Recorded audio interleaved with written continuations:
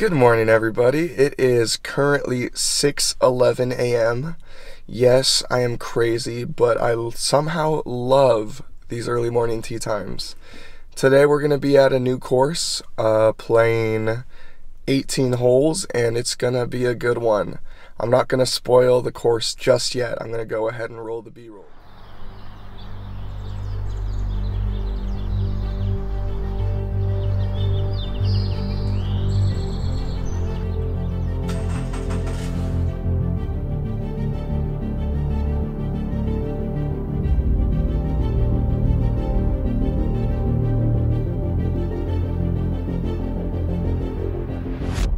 Alright, you guys, welcome back and welcome to Costa Mesa Country Club. This is hole 1.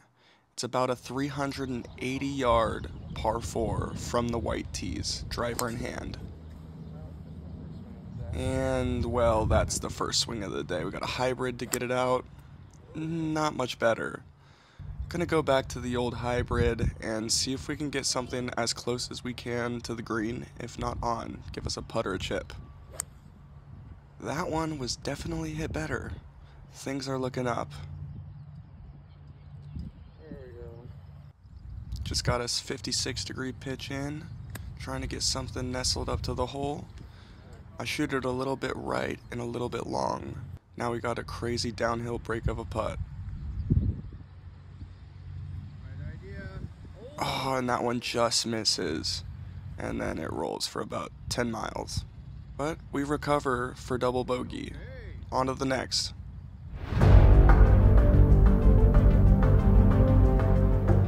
Alright, hole 2. It's about a 115-yard par 3. I think I had a gap wedge in hand. Just wanted to get it up on that top tier, and I ended up shooting it a little bit long, which was a little weird for me. So I have this really hard chip trying to flop it there. And I kind of duff it. See if we can recover here for par.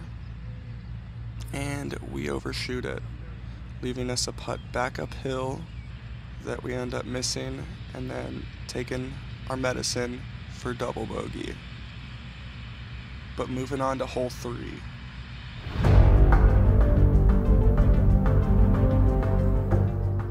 Hole 3 is going to be another par 4. But it's gonna be a weird one. It's gonna be a dogleg right. So from the tee, it's about 240 yards to the edge of the left rough. You can take the line along the right side and hug those trees, and you can have, you know, just a 75-yard pitch in. You can even drive the green if you wanted to, if you were that brave. But I'm not brave. I'm gonna take a hybrid out here, trying to play it to the edge of that. Kind of had a little too much draw on it, kind of overcooked it a bit, but we're out on the fairway. Actually, it rolled through the fairway and into the left rough. So I just have a gap wedge in here, just trying to see what I can do. Caught a little bit of a flyer, and once again this ball was headed just a little bit left, which left me a pin high pitch into the green. Once again downhill, ball below my feet, which is never fun. Overshot this one a little bit too much, and then I have a long putt up the hill for bogey. Let's go, baby. Come on, that one falls. It's always a good feeling. I wish that was a par putt or a birdie putt, but you know what? We'll take it.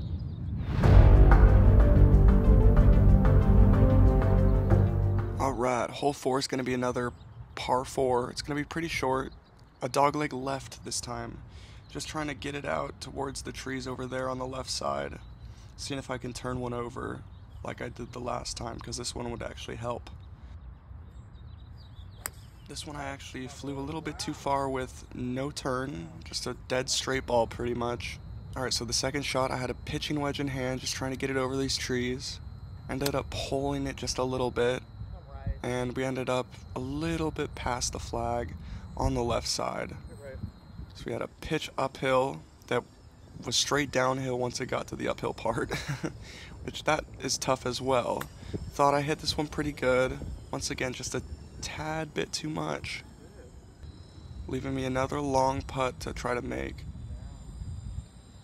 Thought I read this one okay.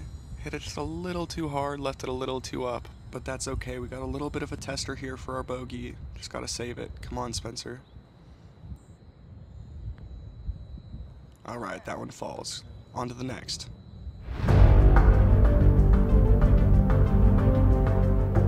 Hole 5 is going to be our first par 5 of the day. It's going to play about 500 yards.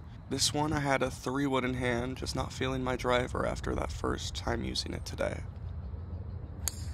Ended up overcooking it again, too much draw on it.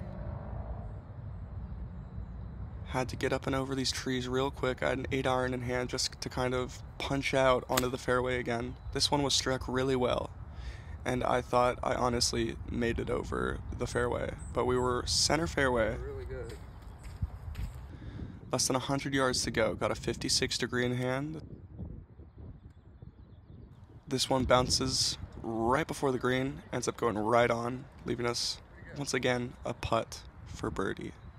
This one's still pretty long though, I just got to get it up there, tap it in for par. And that is the worst lip out I've ever seen. I mean, granted, I did hit a little too hard, but hate to see it. Alright, hole 6 is a very short par 3. Directly into the wind is what this was playing. It's about 100 yards or so. At a 56 degree, not really taking into account the wind. Hit this one really good. It just never had a chance. Straight into the beach. Alright, so I have to get it out, which I did, but, you know, it could have been a better out, leaving me a lot of work left for par. This putt here, you know, just left it really short. Can't be doing that. But it's okay, we'll just knock this in for our bogey, and we'll keep rolling. On to hole 7. It's going to be another par 5, just about 470 yards. Well, bummer, I missed. Finally a good drive by me. With about 260 yards to go, I take out my hybrid. Just trying to get something that I can pitch into the green. Since this is a shorter par 5, I know that a layup is the smart move here. And this one is struck perfectly, just on the right side, leaving me a pitch up to the green, which I left a little bit right and hit a little bit too long, but that's okay. Got a putt for birdie. You can just lag it down there for a par.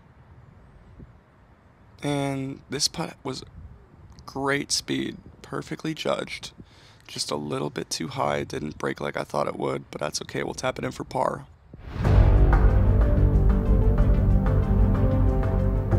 Hole 8 is a short par 3 over the water. This one was just about 95 to 105 yards to the flag. I took my 56 degree as I thought for sure I could get this one this time. And struck perfectly again. Thought this one was in the hole, but as you can see, it was short and almost rolled back into the water. Now we gotta pitch up onto the green, get it nice and close. And we did just that. See if we can knock it in for par. No, we pushed it. Oh well, bogey.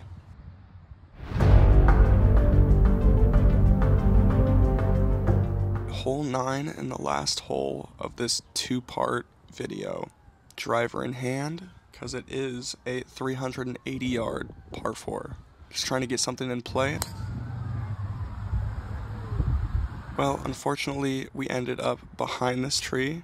I was forced to lay up a little bit left. And honestly, I hit this one really good and left myself a good pitch up, and this chip was nice. Let's see if we can recover and make a putt. This one I pulled and hit it a little too firm. And then this is just embarrassing. I cannot be doing that.